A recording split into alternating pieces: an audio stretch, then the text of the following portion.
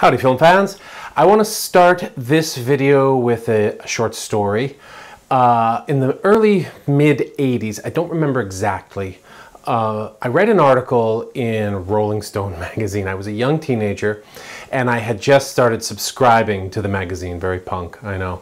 I lived in a small town in Maine, and this was an article about Los Angeles punk gangs. So not the bands, although they figured into it heavily, and not the fans, although the gangs were made up of a certain type of fan, but these kind of street gangs, these early 80s when LA was sort of in a kind of Repo Man landscape, and disaffected youth, just like or similar to, with lots of obviously geographic, national, and so on differences, those punks from the mid to late 70s in London, right? They're living in Los Angeles, you know, the mecca of paradise in America, and they see their lives going nowhere. They see, as Johnny Rotten said, no future.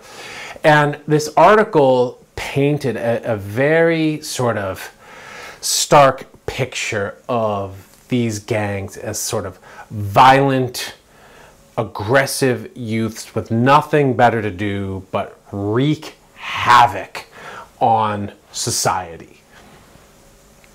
I was an impressionable youth. I lived in central Maine, about as far away from Los Angeles as you can get in the US, or the contiguous US anyway. And I'd had no exposure to punk at all, except some cliches on television. They were starting to crop up by then, you know, Mohawk is weird and all this sort of stuff. So I didn't know what to think. And I don't think the article was written in a sensationalist manner. By the way, if anyone knows what I'm talking about and can find this, I've searched the internet, I can't find this article, let me know in the comments, because it stuck with me. I read this, I remember it was summer and I'm reading this and my mind was blown, but I was also, you know, it raised some fear in me. And I bring this up not to say punkers or anything to fear, but to talk about how exposure or lack of exposure can fire the imagination in ways that might not necessarily be based in reality, or might be based, let's say, partially in reality or somewhat in reality. Because at this same time, in the early mid-80s, I was heavily involved in playing Dungeons and Dragons, and I was a hardcore listener of heavy metal music, early heavy metal music. Both of those things were subject of media scorn and media kind of overreaction. So there was this whole thing in the 80s, if you don't remember, if you didn't live through it, the Satanic Panic, and D&D and heavy metal were intimately wed to this Satanic Panic. And so that I remember, you know, some Tom Hanks TV show about this guy who plays a D&D-like game, becoming, you know, it was like a cult, and he became obsessed and he went crazy and stuff like that. This was on TV. This was like a made-for-TV movie. And of course, Ozzy Osbourne and Rob Halford and Judas Priest were put on trial for their music ostensibly having led to suicide. This was like a real kind of cultural thing. But if someone had come up to me and said, "Hey man, you play Dungeons and Dragons, don't you know that's gonna make you a Satan worshiper?" I would have been like, dude, well, why don't you come play? It's fun. Let's listen to this music. Like, what are they actually talking about? It's cool. You know, they're exploring dark themes, but in a way that's really interesting. But if someone had come up to me at that time and said, "Man, punk's really violent and punkers are super violent and they want to destroy society," I might have been like, "Yeah, you're right." Because I'd had no exposure to it, except for cliches on television and this article. This would change very soon.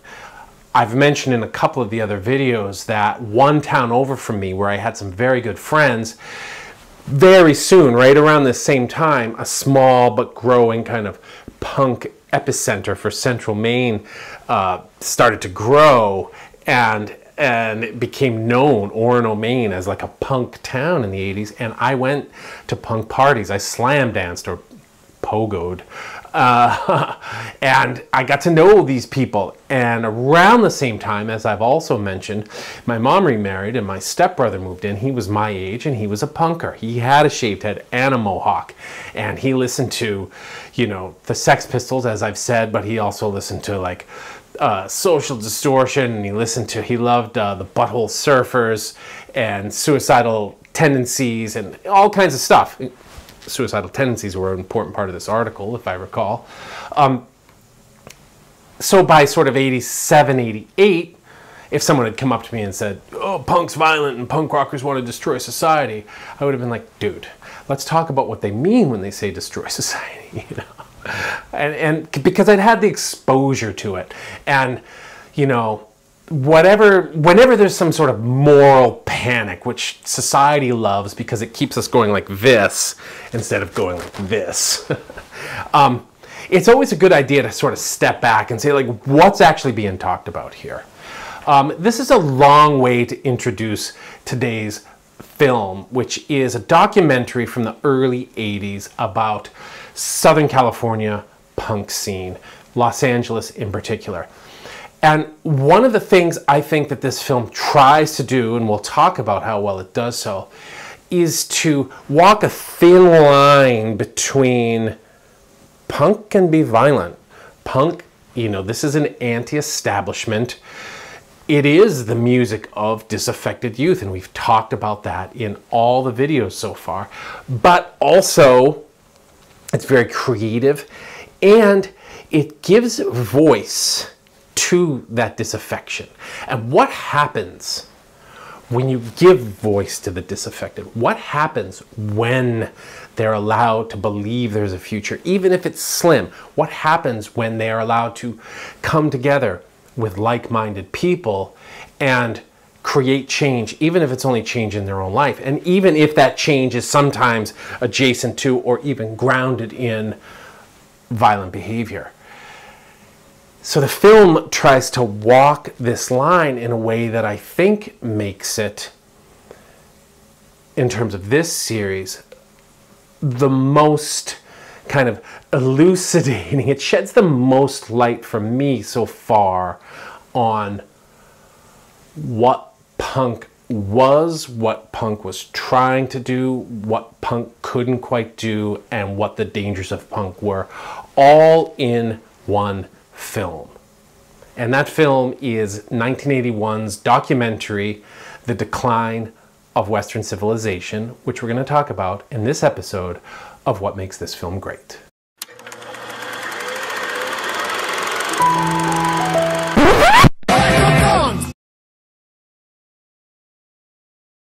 The Decline of Western Civilization is directed by Penelope Spheeris, one of the great unsung documentarians and filmmakers of the last 50 years in America.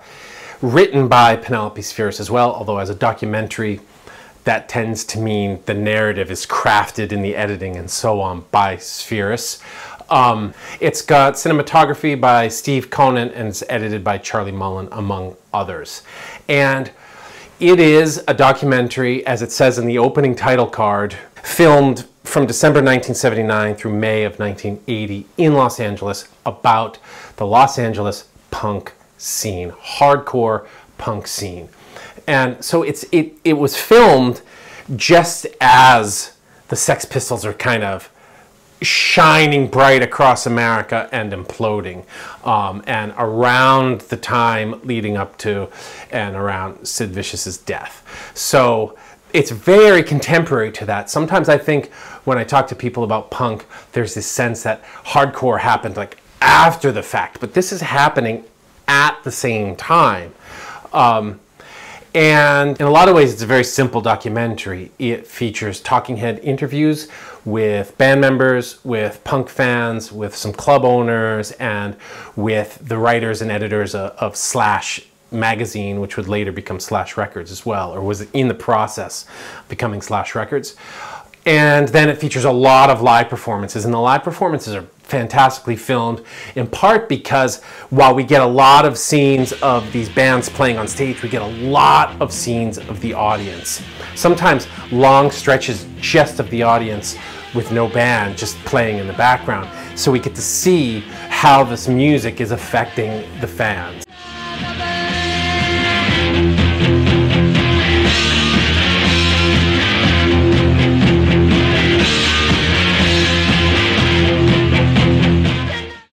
I think that's a very valuable part of this documentary.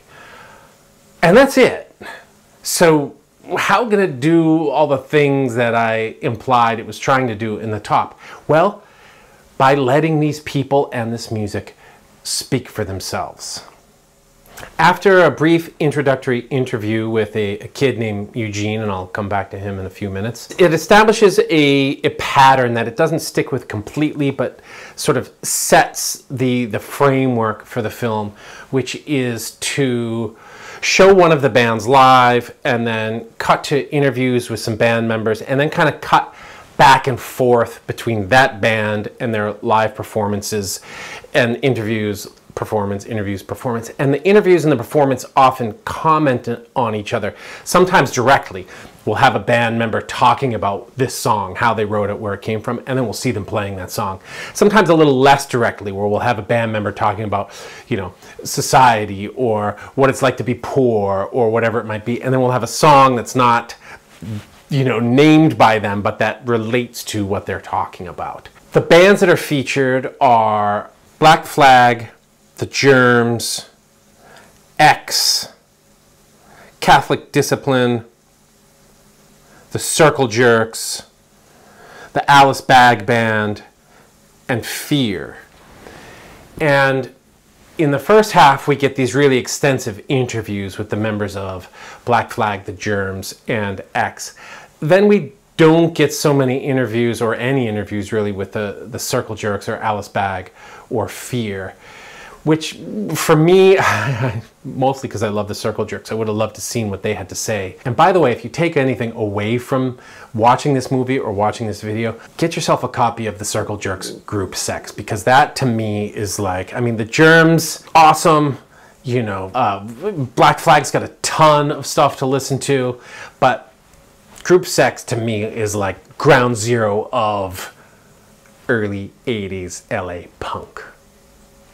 At one point in the film, we return to Eugene along with a bunch of other punk fans. They call these the light bulb kids, or the light bulb interviews, because the way they're framed and shot is different from the rest of the film, and there's this lone sort of bare light bulb hanging in the frame. And they talk a lot about what it means to be a punker, why they're into punk, and this is where a lot of the sort of violence in the film, or discussions of violence, come in, because these people are inclined to, or at least talk about being inclined to violence. I put a guy in the hospital here a little while back. What happened? Broke his nose and his jaw, cut up his face. They said I hit him with a chain. I guess I did. I was a little bit drunk. I didn't remember. What's the pent-up aggression? Where does that come from? Well, with me, it just comes from like living in this city and just seeing everything, seeing all the ugly old people and just the buses and just the dirt, that, you know, just not that's what I see all the time. So it's just all the time I'm just fucking bummed and just thinking about that. So when I go there, sometimes I can get out some aggression, maybe by beating up some asshole, you know. Then we get quite a few interviews with club owners, bouncers, and so on, also often talking about the violence, whether they'll let the punk bands play in their clubs or not, and if not, why not? We get one bouncer talking about how some fans jumped on stage during a performance of X and tried to rip Exene Cervenka's clothes off, and how he had to kick their ass pretty drastically. People talk about ending up in the hospital. People talk about being bloody. People talk about hurting themselves. People talk about getting so wasted that they don't feel it when they hurt themselves. And this can all be quite harrowing, I think. And in some ways, it's a lot more sort of in your face than what we get from something like Jubilee, which is obviously fictionalized, or even the Sex Pistols movies, where we do get some spitting and we do get Sid Vicious cutting himself, but a lot of the sort of interactions between the band and the audience tend to be separated. There is one moment when Sid hits an audience member with his guitar, and then we get an interview with that guy later. Whereas here in these interviews, it's not just the violence between the kids and the band, but between the kids and each other, which sort of feeds into the article I talked about at the top, where these kind of gangs apparently grew up around different areas in Los Angeles, most specifically in the Valley and Hollywood, dedicated to certain bands, and that they would show up and fight each other. And you get reactions to this in punk eventually, where punk singers start talking about like, hey man, we're here together, we're not like, slam dance, you know, get your aggression out, but we're not fighting each other. I think I understand what pogo is. I've put on a couple of shows up here, and they've come off with no real problems. Yeah. The last show I was at here, you had a cat that had a long blonde hair, and sure. as soon well, as he didn't understand, as you're pointing out, he did not understand the difference between pogoing and real violence. There is no actual difference. Violence is violence, but I mean, if they're bashing each other and enjoying it, well, that's up. Others, on the other hand, and I'll come back to this, liked to provoke that and felt like that's what made it punk, pushing the people to violence. So watching them talk about this and then seeing the footage of it, we do see fights, we do see quite intense slam dancing, we do see people jump up on stage, we do see singers and audience members fight with each other. This is all present here amidst the talk about and the songs about being left behind, being forgotten, being ostracized, being outcast, being kicked in the face, all of these sorts of things that these punkers are singing about. And so it gets difficult, I think, I would argue, to just like point a finger at these kids because, well, first of all, they don't care. And second of all, like if you've got some kind of empathy, if you have an empathy muscle, the film starts to work that muscle, and you don't walk away from it going, yeah, man, I want to go to a punk show and beat the shit out of everybody there too. But you start to maybe think about, and this is what I argue the film's trying to get us to do, think about the conditions, the material conditions that lead these kids to this kind of expression. And that is where I think a lot of punk's power in the end comes from, or can come from, is that we shouldn't look at that, we shouldn't look at them, we shouldn't take part in it and be like, you know, screw them, they deserve what they get. We should look at it and say, why is it like that? The film sets this up early. There's an interview in the Hollywood Hills with a guy named Brendan Mullen, who was the owner of a club at the time. And he's talking about what they're still calling throughout this film pogo dancing, which supposedly Sid Vicious invented, or at least took credit for inventing. And that's the dancing, just jumping up and down, straight up and down. If you're not familiar with this term, these days it tends to be called slam dancing, or more often even moshing. But it all kind of extends from that. And Mullen's talking about how the music's so fast that that's the only way you can really dance to it. He says 300 beats per minute, which I think is an exaggeration, but yeah. But then he says something interesting about why this music, why the speed of the music, and why this style of dancing is necessary. Some of the better of the punk bands have developed into sort of like folk music. I don't mean folk music as a traditional folk music, but the allegory can be drawn in the 60s when protesters used acoustic guitars. Now, instead of acoustic guitars, you know, they have high speed, 300 beats a minute, speed rock, and yelling about the same things, about how that air is poisoned out there. You know, the air in Utopia is poisoned, you know, the final joke. The air in Utopia is poisoned. I love this line. I love this line because it creates a metaphor that goes into, you know, it sets up this working of the empathy muscle that I was talking about. Because if you're in Utopia, Los Angeles, oh, the dream factory. And by the way, I've talked a lot about how the dream factory of Los Angeles isn't in videos like Sunset Boulevard and Day of the Locust and The Player. You can go check those out. But if you're there in Utopia and the air is poisoned, you know, that is not your fault. And what you do to try to thrive in that situation or just survive in that situation, you know, we have to kind of try to understand it. And I think putting this interview with Mullen this early in the film is an attempt to frame it in that way. The first band we spend extensive time with is Black Flag, and this is an iteration of Black Flag. There's Greg Ginn, of course, who's the guitar player and founder and sort of the permanent member of Black Flag. But the singer is Ron Reyes, who is the second singer, very short-lived singer. Most people know Black Flag as Henry Rollins' band, but they actually had 3 singers at least before Rollins joined and became their sort of longest term and kind of most famous singer. And Reyes is an interesting figure, I think, in this film because he's originally from Puerto Rico. He talks about this. He makes a little joke about it. Where are you from? I'm Puerto Rico. Yeah. But I like to live in America.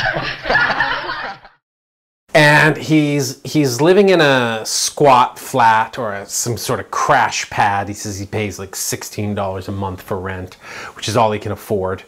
And he's a very likable guy in the interview, as are a lot of these punkers. And then he gets up on stage and he sings really disaffected songs. And he has talked about this disaffection, and it's sad for like an older teen or a young adult. And you feel it, he's a nice guy, but there's some sadness there. And then he gets up and sings these songs. And one of the songs we see them sing is called Depression. And I hadn't seen this film for a long time before I watched it again for this series. And this song really struck me, and I think it affected the way I responded to the film this time, because I think if you listened to Depression today and this was a new song, this song sounds like an incel manifesto. That's probably going to piss off some of the old school punkers out there. But he's basically talking about how I have no friends, I have no support, no girls love me, I have nothing, nobody understands me, I'm all alone. I don't care, no friends to call my own. Why just stay wrong? There's no girls, no girls that wanna touch me. Why don't need your fucking sympathy? No, depression, now baby. I mean, these are the sentiments that percolate throughout kind of, you know, men's rights, incel, some shooter manifestos, you know, the online culture of these people. And I'm watching it and I was thinking, seriously, like, what is the difference? And look, like I've said, I'm not a sociologist. I make no sort of claims to understand all this, but I think the difference is the community of punk and the way that punk gives Reyes and other people this voice, because throughout the film, the bands and the fans and even the club owners talk about how this expression of not just the angst of the lyrics, not just the speed of the music, but this expression, this like bodily expression of frustrated energy is necessary, as Mullen says. It's necessary. As such, it allows them a place to express these feelings with other people. And I do think there's a difference. I don't want to be like old man yells at clouds and be, you know, like the internet is, because the internet brings a lot of people together. The internet has saved people, you know, the internet has helped people who feel alone find like-minded people. I'm not saying you know, the internet is bad. The internet, like everything, has its bad sides and it has its good sides.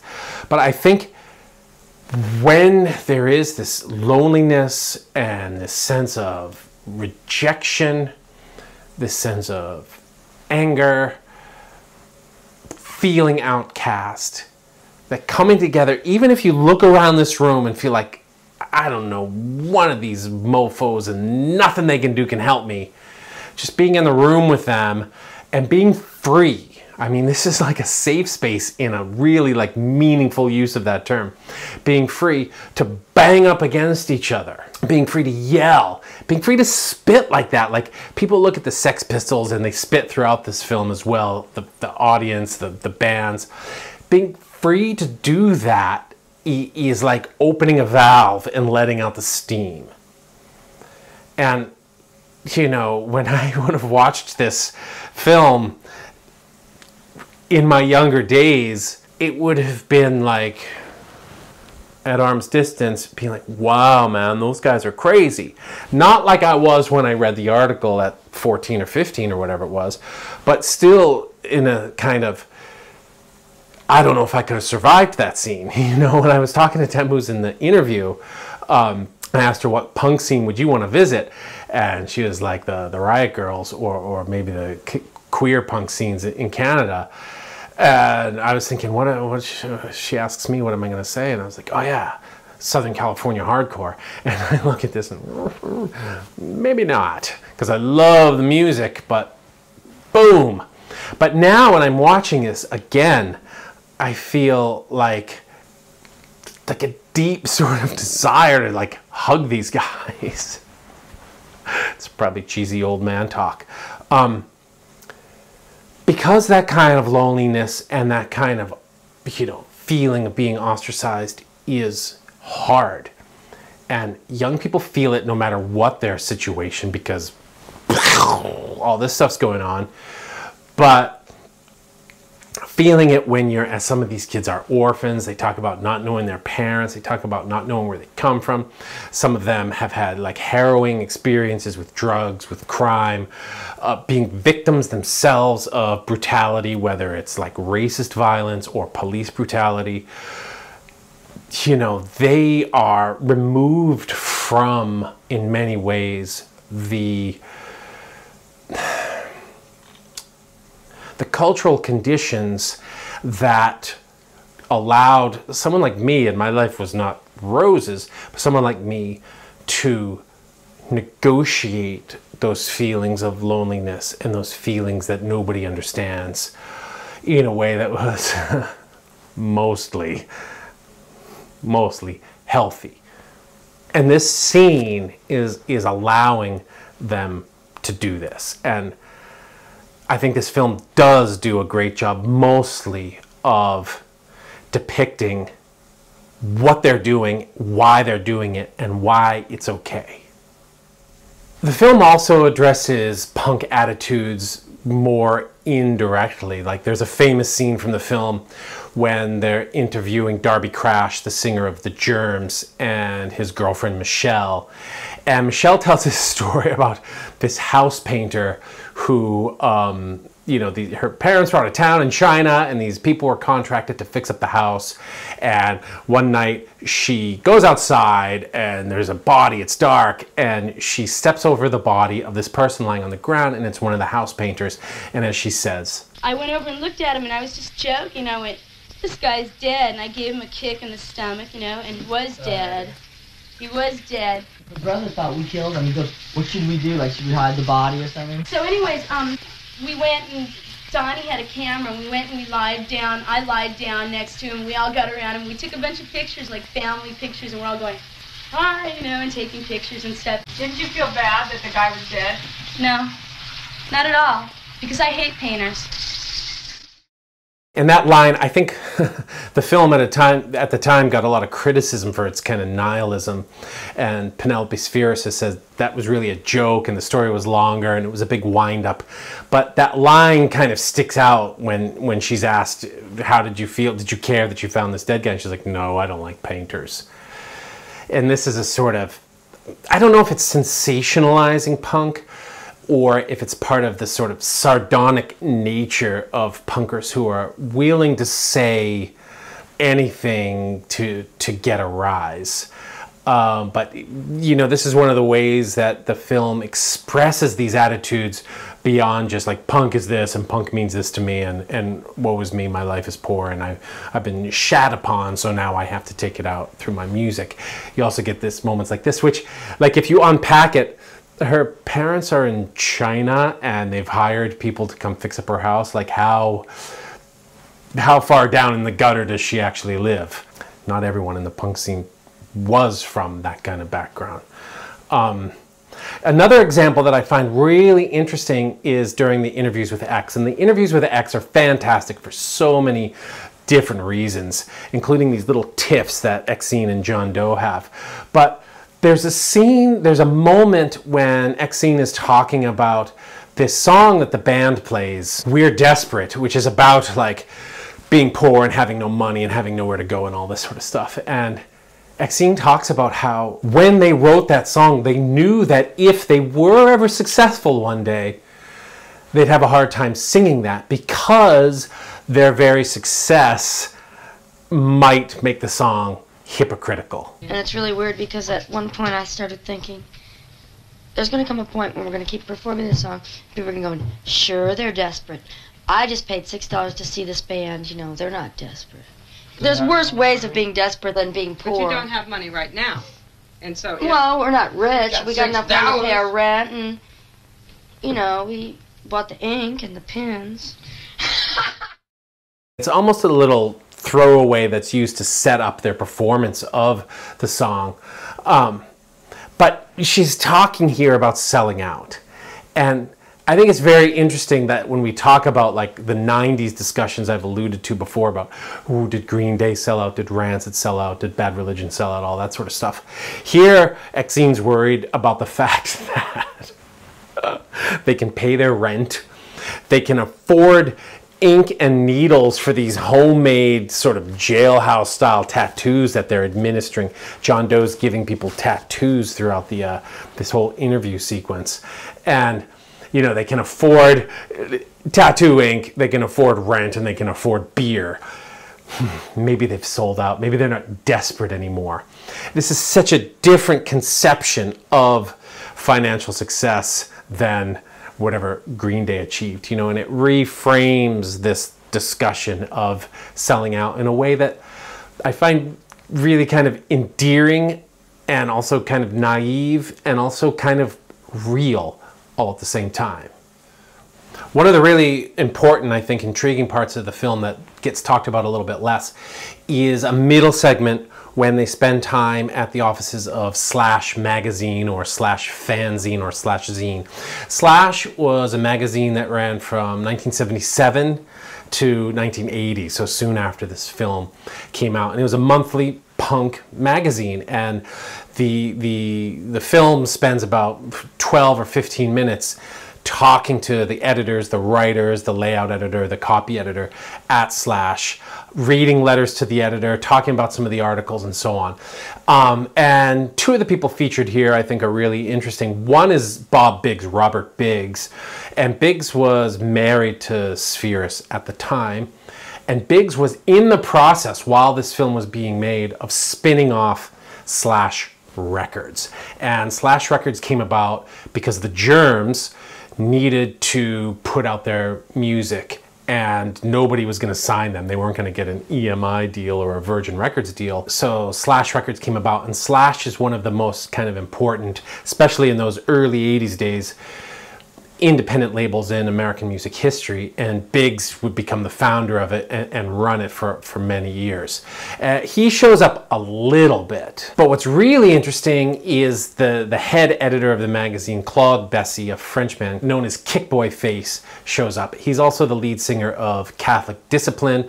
We see some of their appearances in the film, and Kickboy is fascinating in this. He reads a lot of letters to the editor. Some of them are quite dark. Dissolve and die, lie through your teeth.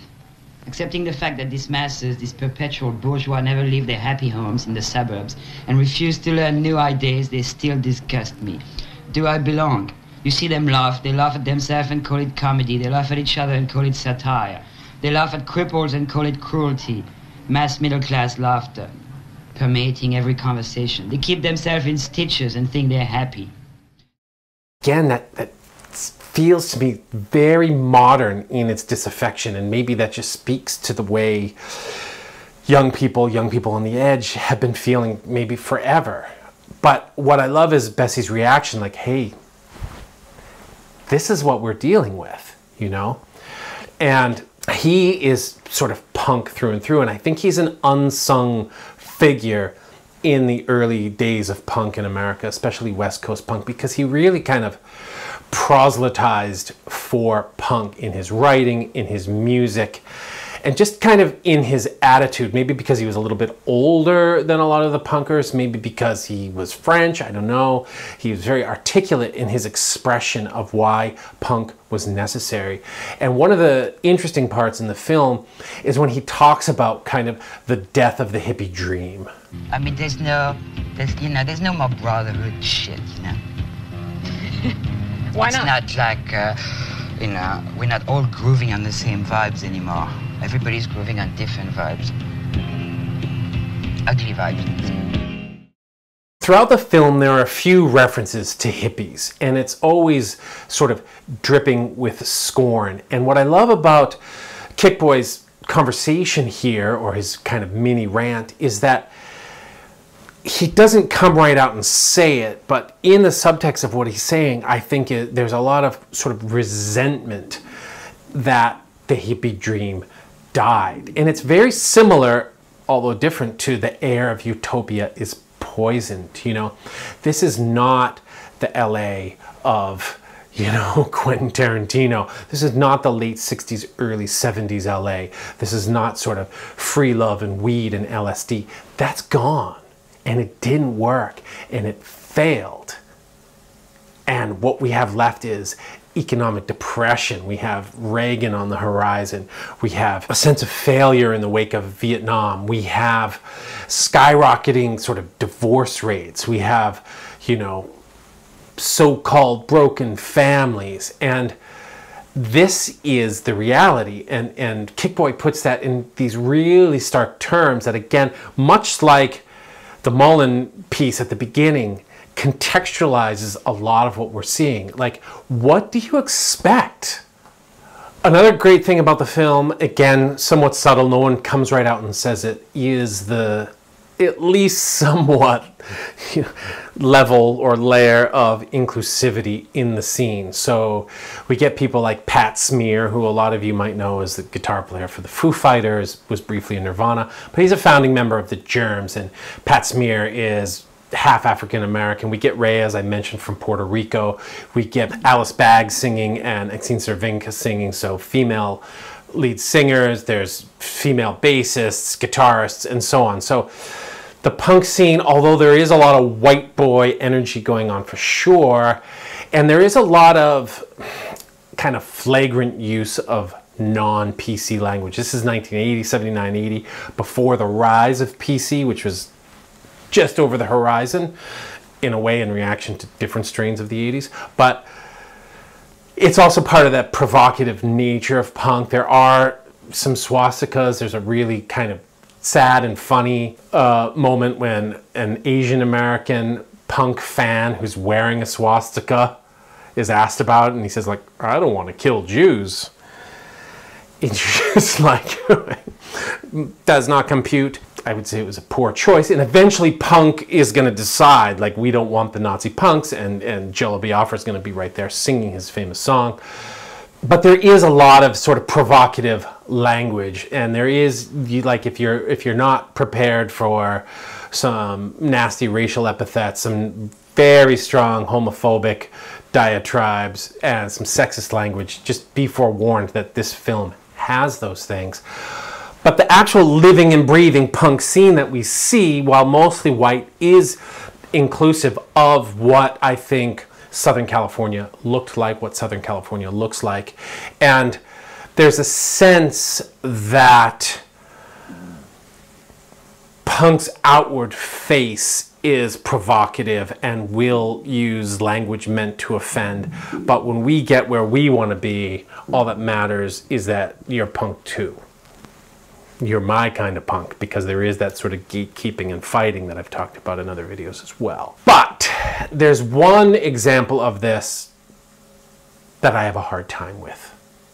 The film ends with a long live segment of the band Fear. And Fear has weaved in and out of my life for a long time.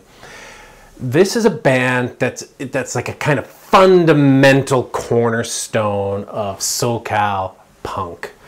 And the singer leaving is kind of a fundamental, seminal figure of Los Angeles punk. And they were basically, or so the story goes, discovered by Spheeris as she was preparing to make the film.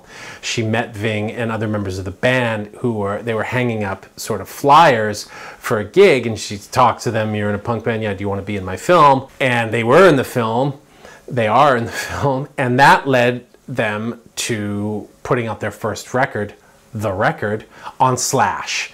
And that record is in a lot of ways incredible.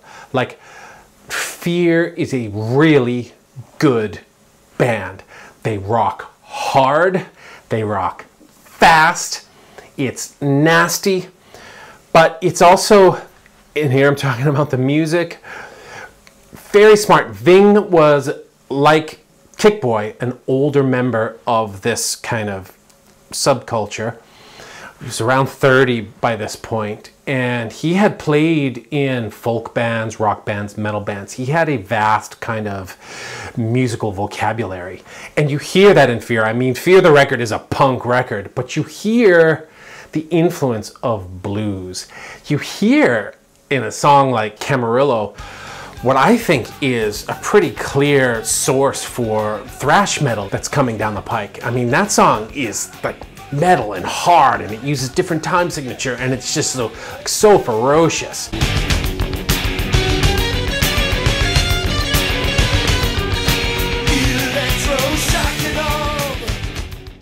And they're really, really good. But I don't like this band very much. Ving is in the sort of grand tradition of punk, a provocateur, and he says whatever he thinks needs to be said to cause a ruckus. And this is nowhere more true than in The Decline of Western Civilization. So the film ends with them. It gives them this sort of pride of place of closing out the film. And the opening of their performance is a sort of 2 or 3 minute tirade where Ving and other members of the band basically just hurl homophobic epithets at the audience. And this would have been uncomfortable for me at the time. It's definitely uncomfortable for me today. And I just wanted to say a few words about it because Fear is incredibly influential. I mean, like I said, they were influential on metal. Kurt Cobain called this one of the most important albums in his life. You know, they are really good.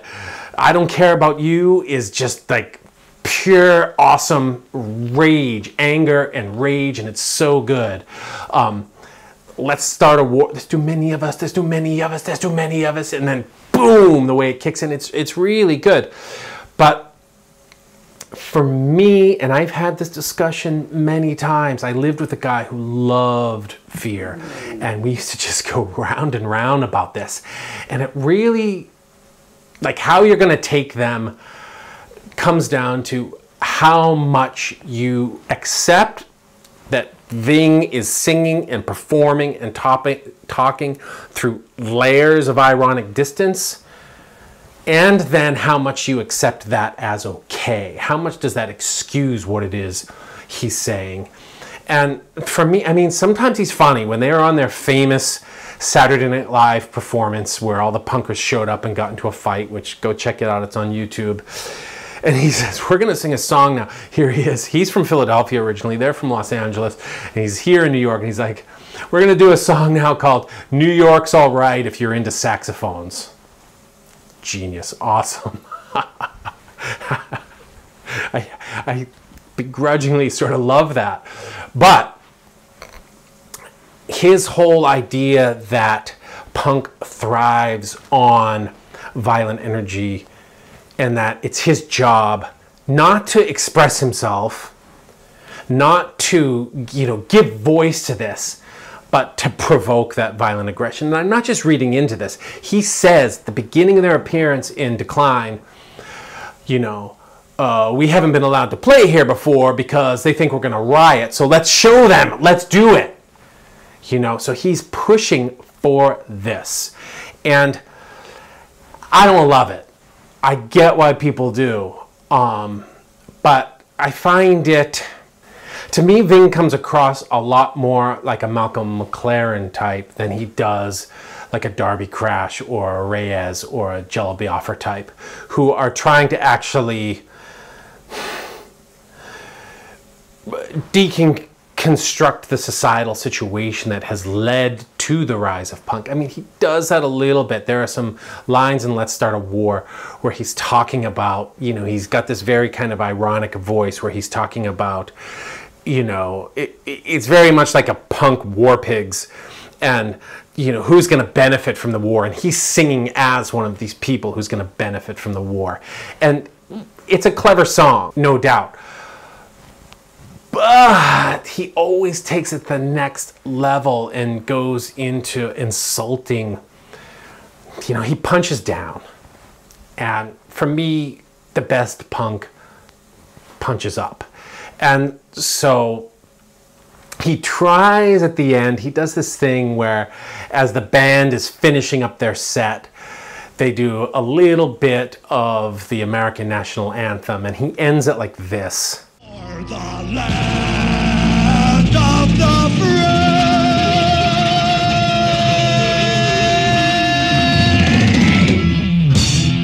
and the hobos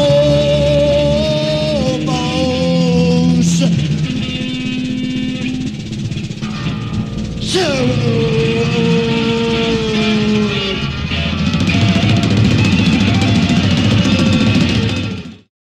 And it seems to be saying, after all of his like really intense homophobic diatribes, to be saying this is the land of the free and also gay people too, where he turns everything he said on its head and forms this more kind of begrudging inclusivity.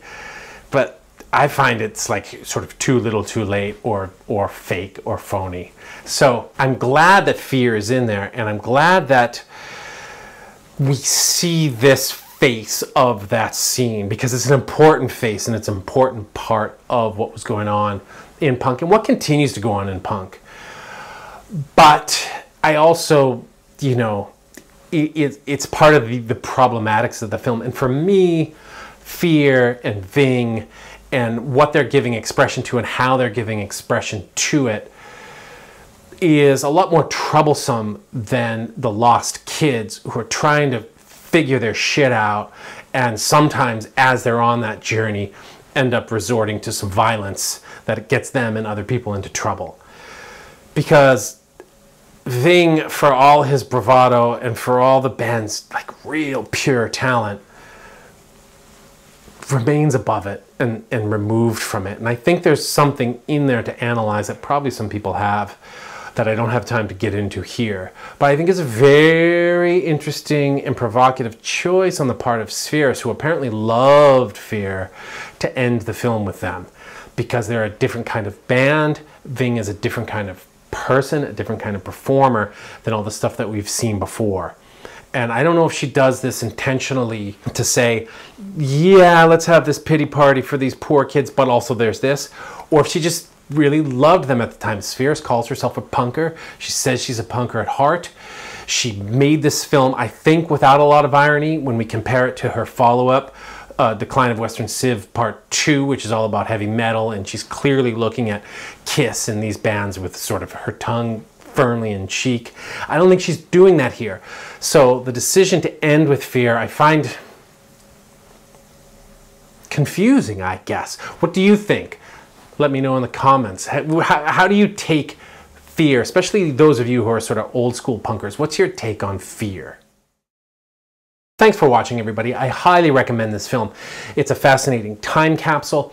It's a really great example of what you can do in a documentary when you let your subjects speak for themselves. And everybody knows that they're on film. In fact, there's a very funny sequence that opens the film where we see the singers from each of the bands reading to the audience to let them know you're going to be in a punk film, and then making fun of it.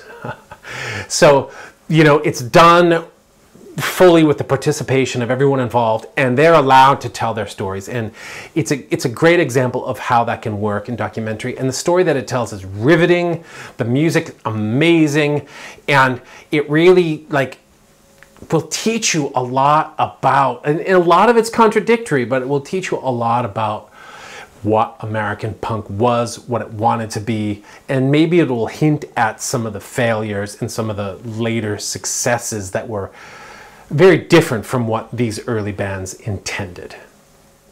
That's all for now, everybody. If you've made it this far, as usual, please hit the like button, please hit the subscribe button, share this video with your friends, share it with any punkers you know. What do you think of the decline of Western civilization? Is it as good, or does it do as well what I've said it does? Let me know in the comments. Also, you'll find down there the link to my Patreon page if you want to help me out a little more. I'll be back soon with more videos about punk cinema. Until then, keep watching movies.